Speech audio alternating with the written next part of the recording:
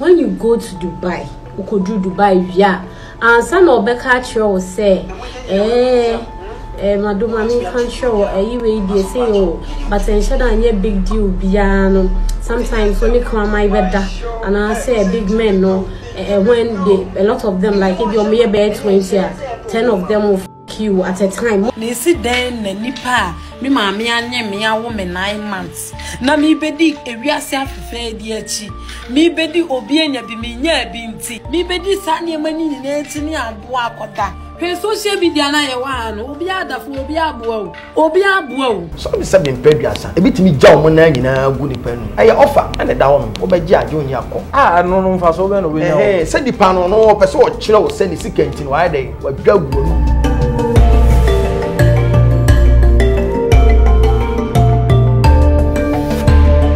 I was here for one Ghana TV and I'm here, Mobibia, Aquaba, and some be a course of social media, and Mabia, or more church and say moon, Dubai, or more Dubai, many be slăyqueens, no, or Dubai, dear, or more echo ye, a bit, and a omochichi, now TV out to say, a bias from pa, or morning cramai, edda, and 3 some thousand, some 20 some 50,000, some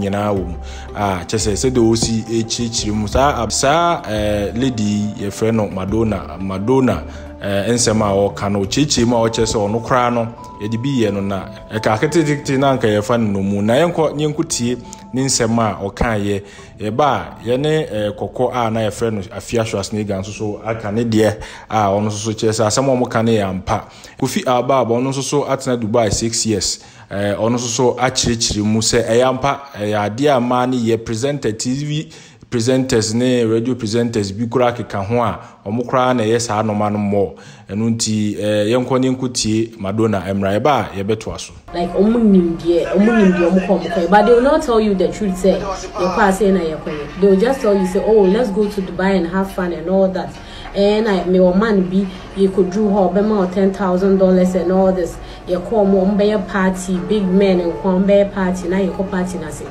but this is the truth behind it. $10,000 now a year for a start. Maybe you are even getting $50,000. Trust me, this is not like make year. I know. I joined it. I joined them. May join it, so I know what I'm saying. So they will give you $10,000. So they will give you $10,000 before you even leave Ghana. They will give you $10,000. Party na ye corner. They want you to look classy and all that, and to buy something for yourself. Oh, my man, and they say me from now. Your car belling can down for Biamo and all that. They will not tell you the truth. When you go to Dubai, you could do Dubai, yeah. And some of the culture will say, Madonna, me can't show you way say, oh, but I said I need a big deal, piano. Sometimes when you come my bed, and I say a big man, no, when a lot of them, like if you're mere bed 20, 10 of them will fuck you at a time. More doors, like it's a sex party. More doors, a lot of girls, more doors until we are fucking ourselves from here. So the money you got, is like 10% or let's say 20% of what we are coming to do here. Say, this is what you are going to do. So this is what you have to wear. And then when you get to the party, they will take your phone. You are not allowed to use a phone at the party. They will take your phone because you are not allowed to take pictures. But the big men, the supposed big men you are going to meet, they will be taking pictures. So when they told me that, yes, so it's a sex party, the men, the big men, all of like into nipa 10 the person will not have a sex car, they will have sex with you. And then some of them later on or pair or baby and say the side check into time they will they will tell you this bullshit too after you've gotten to Dubai. Then they will tell you that and a bimon sono will let their dogs have sex with you. It's their fantasy. It's their fantasy. That's what they like. Like they like 3 some, 1,000 some, whatever some. So they will give you any money you want, but a person come any the dog will fuck you, and he too will fuck you, his friends will fuck you, and then they will give you money. And they're not the only the part, they will be eating their dishes, those omunjian, they will be drinking whatever. And then when they want to shit, you open your mouth like this, you lie down like this, and then you open your mouth, and then they will do their ass like this and shit in your mouth. And when their dog wants to poo, their dog too will shit in your mouth, and then you have to eat. You have to eat the poo. Yes, you have to eat the poo. You're not supposed to throw it away because you are being paid to do it. You are not supposed to throw the poo away. You are supposed to eat the poo. When they are shitting in your mouth like this, then you'll be eating it. Whether it's a dog or it's a human being. It's a dog, you have to eat it. If it's a human being, you have to eat it. And then one of the girls, they've been doing it, so they know they are big girls. They are big girls already. So one of them told me, say, Madonna, where they say any big deal, where they say any big deal. You just open your mouth. If you like, you can take weed. You can take a lot of alcohol. Anything to make you high. Like the why high, won't feel what you are doing, Then you just swallow it. Just imagine the money. So I was like, really, me, Afia, me, I can't do it all. I can't do it because those money that you are talking about, excuse me to say, I can't get it without doing that. Yes. So I won't do it. So I told them I won't do it. We're already in Dubai. Then I told them I will not do it. And when I was leaving Ghana, I told my mom, say, party and this. And my mom is like, alright, but she was like, wait there, party there. So she knew everything. She said, well, I'm a friend, and I'm mama Betty. Almost said this is what you are going to do. And my mom was like, take the next available flight and come to Ghana. Me person me kata me ni say me biye no we do Ghana. And I'm saying, hey, please, I have to change my flight and go to Ghana. Ebeye and Toka. They went. Yes, they went and they did it. So when they came, no mum per se me can. I already taken my $10,000. They didn't take the money back. That one day they didn't take the money back. We argued like Madona ne akwakuti na bana o tu mano fo no se eyampa entia na mano enye careful kokko enso akasa o chese he uhu se obi edaka mu a ema wani mbre na no ma omo ye enya sa sika no enye easy na sika fo kra wo Ghana no omo enshow off dan sa slăyqueens ya omo kọ sebsebe ne emo akodeda eba omunye sika no omo kire omo ho no ema wani mbre yenko ne nkuti kokko Afia Schwar emra yaba yene Kofi Albab so twetwen ko mo last year no mu obechire mu na nem da otika kran so ene amame hu se eyampa yenko ni nkuti kokko emra na me say asem na abeto social media say e mai rane ne nkraman ne da na mu utwa ubedwin say enye nokre eya asem esio me madamfo obi celebrate your bar wo Ghana ha e ka kire ne say o posti Ghana picture no say an mine bi so ope no na mine ni wo Dubai mine ne pese madam for ne ba ibi madam for ne kra no ye obi asa akwantu no kra no ono so plane to on pa akwantu o so plane to on pa akwantu ye so ntimi to combat o so enti madam for Ghana kan ya na o si okay what say ono kwa sure oni boy enti oni mine kasa be 6 months kwa asa na mine no e da no na obad okọ Dubai ko share man no ko share man no ho hotel order mine je apartment e man story ya make man can we follow me for part 2 mine je apartment e man no e da ye ade chinye na mine bre no so okodu okra mine mfa ne ho nkan no mine bre no $10,000 say on fan kwaye shopping no ski we there mine there we ni papa o see mine ko 3 days time na mine na samba na $10,000 biem say on fan to hair na ha de nwi wa ha say de ope bia onye It was said the also tired of mine about the hotel. And I mind catch and say, are we good to go? No, see, we are good to go. What? Oh, yes, or some mind in my mind is no. Now then, girl now, or then a man and one can be beyond Serena now. And I said, dear baby, no catch no see business do a war on a say. Omo day in Kramai be banner. On in Kramai na da no more video, but on back nim. And a girl ne pretending no said that catch guy ni see you what say oh your baby because girl no slow or so slow to catch or said that catch and say you matebeye and no mine is okay and again see when yan the menses in toma the menses and then kwanza o man 3 days no nyena girl ne kan no name say be a crime but no why ready to make money so obey enti o se o kan sa 3 yi papa ne ye no koye papa ni jan wo hotel ho e no koye me da ma se munya emre twen ya mkwaje commercial break matamba we part 2 enti lady ni se abra man ni jan wo hotel ho no e na man ni ka chere ni se because odi kan ka chere man ni se okone mam enti free man na o ma ye do na man ni si yendo obeja no hotel nto okwaba enti man ni jan ho no free guy bi Ghana ha say ni ticket ni return ticket but date was on enya nri nto person obaga na nto beden e na guy ni fro bi Dubai ho e ma ni ye bibia ma girl no e na ade chi ya na girl ni bu na ketem e bedru Ghana e na oseminua ya atu mini o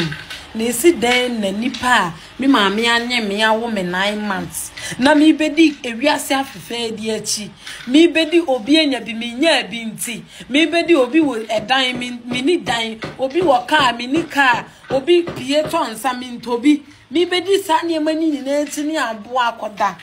na wo kra wo ye nipa e na wo bedi ewiase achi tese bi no mu de amuru nyina hye social media he social media na ye wa no obi adafo obi aboa o how many times won hu esikafo e wo Ghana ha so mo post o mo adwapade o social media sikani bi ankasa okroma o ade de wakọ rente ade ni pa wakọ rente ana okasa o post se me dan ni nya ne dan ha ho enti we abayu a men this catch because o se guy ne kura yi videos a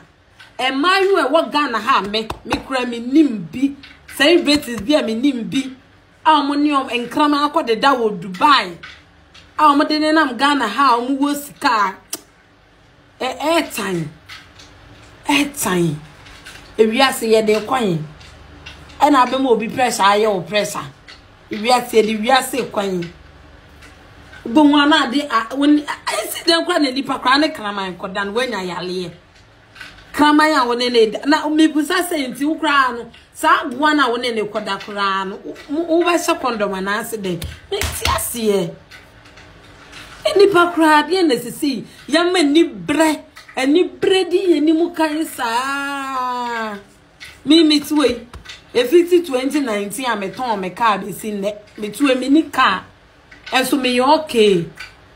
me fa Uber me fa taxi na ma relax na ma jiji adem na me tie kire me che car owner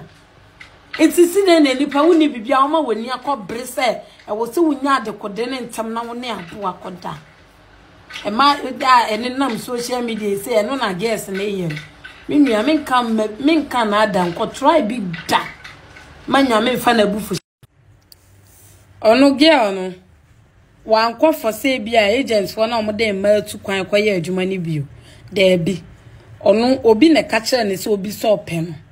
eno so okay nipa no wo Dubai eti bra Dubai eti ma de se wo yo ba na wako wafan se wo ni be ma bia kasa 6 months na wako be ma ne ho be da na be ma na sizu passport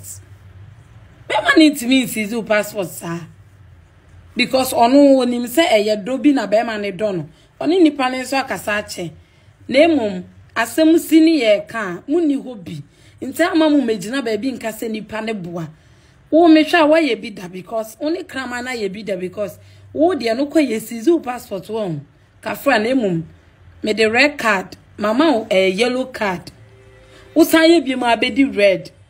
dia wo ya no ke kan call Brock factory because me mpese me post bibia baba be kase me boa ma wenye of first and last warning me the essentials essential at also uye bie mu be call Brock factory me mpense hu koko ene yakwakotie no aba no yenko ne yenkotie kofi albaba onso chichirim se oho no esipa yade a esipa na nya amamanfo ndawte sa nkomodi yedi ni last year na menim se wo haha nani kansem nanso enei nsem amai ekan echese yampa bibisa ekoso yenko ne kotie kofi albaba mra ba ne yawie hade emana sam ya wo kan ya wo se ya na dwudwuma ye tatiti se Ghana fo ni bi o mo ba Dubai ene Dubai for angasa omo Emirates for ni bi no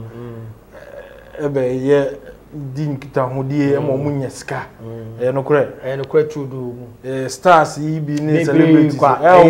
no kure tudu se me driver me taxi driver sa eni me bu ona untimi nka the stars ni bi eni mo hu bi o bebre kwa eno no eye kromiafo nkofu bia me pese me bu omudin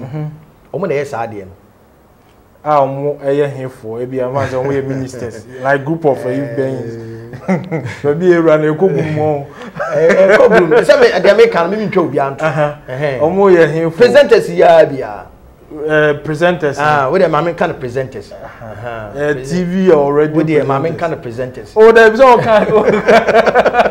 there's all that's a TV we got already mama kind of presenters for year bia any omo my omo so me businessman about a week bia 2 weeks bia no Dubai no omo kwa pe contract that's it obetima ba omo ba omo ni nkofo bi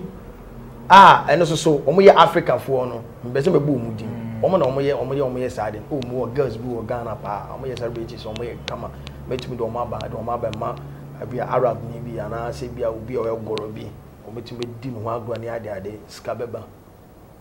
okoko hu omo eje kro bia sebi mpedua asam penifon fanchem ye won kwase afo ni wagimi fu ani wanyansafo so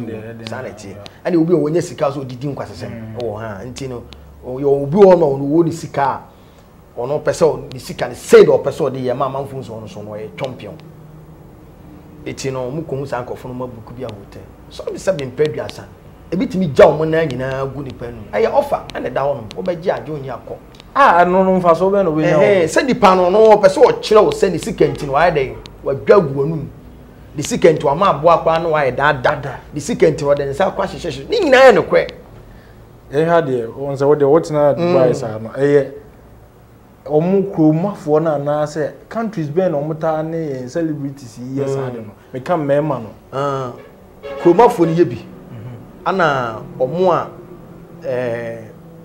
omo so omo betena wache enso eden eyibi unse krobia owura krobia mu na open information dipa mienu pe na make me information amount one taxi drivers ana shawufo information bi okromu bi omo de kura wo tin na okro information okro sa etino ye wo ana obi obetena ka mu ahun otimi catch o say me pese me ye BBC minim me kase mre bi obi betena me kam young guy no free Saudi Arabia no fair obetena kan no wusu na bi say na wusu no so situation bi opese wo jai but ontimi jai me say aden also ye fa to na opese wo jai ama sisi one me kase ne ma me mo aware ama me e do oba na bre no but ontimi do oba na ye de na to adwane fifi eje oba no ba so omo so de anke nim say omo sa no ma no omo ni nyi hu share se omo ye batom ye sie ana nam se me adwuma na me ye ntino bibia me hu me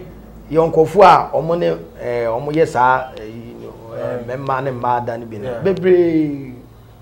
bebre bo betan ka mo aya na I like it me dey say no Ghana hanom na me say me besi ti there is a Ghana celebrities no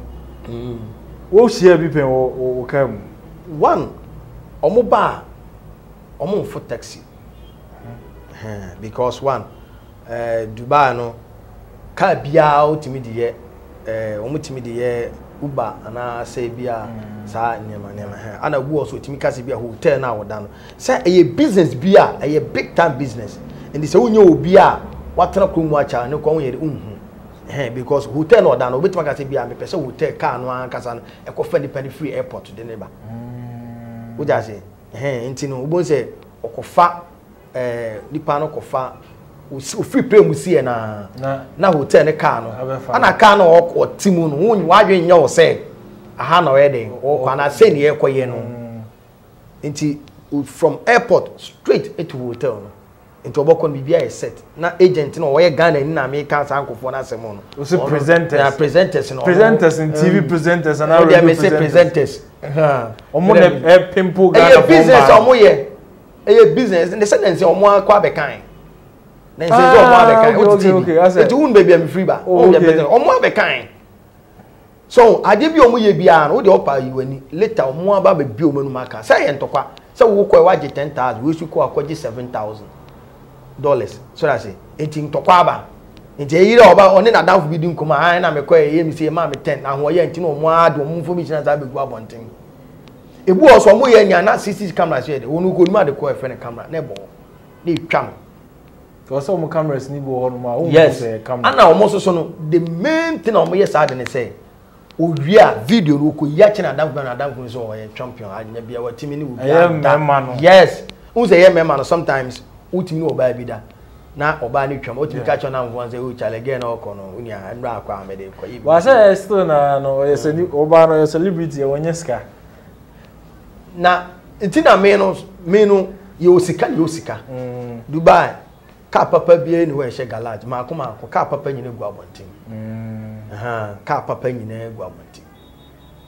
enti wo no oba wadwuma na we no ye hwe wadwuma o say Ghana for home so e ade ankomo wo Europe anka nipa bebre dem because bu a hwe adwuma wo ye na hwe de ka otimu a emfata no enye se bia ne personality ba ne sika ne adwuma wo ye ne ka otimu enti o mususu nye didi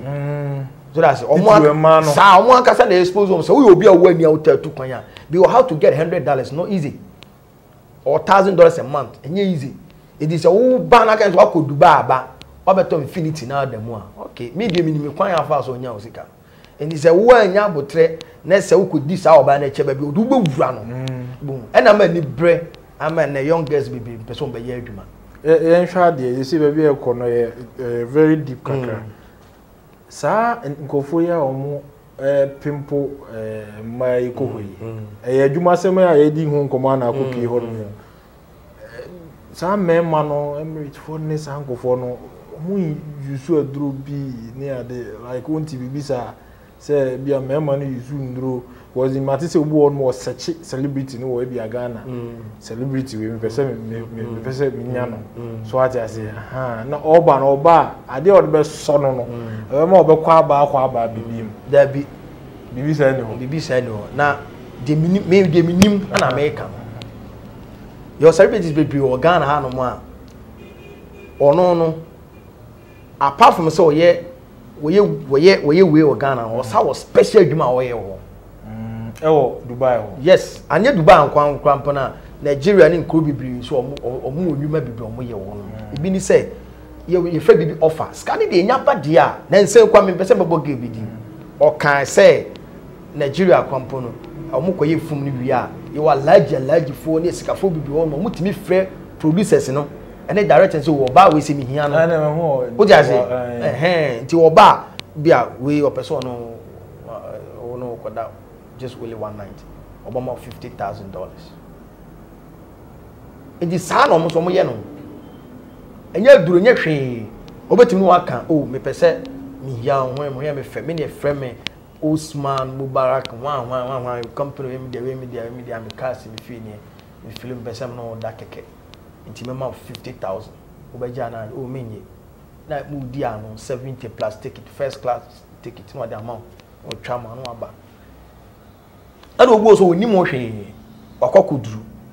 ana say ya den abeto no nti ese wo ye den wo ye na no so ya den wa ye how would you know say nipa no wo yare ana woni yare oh the also no found on the no found eni ma sisi o eti omo ba sa na hu omo aya emo ani mre wo mo because Dubai holding pa Dubai holding matron 6 good years enye easy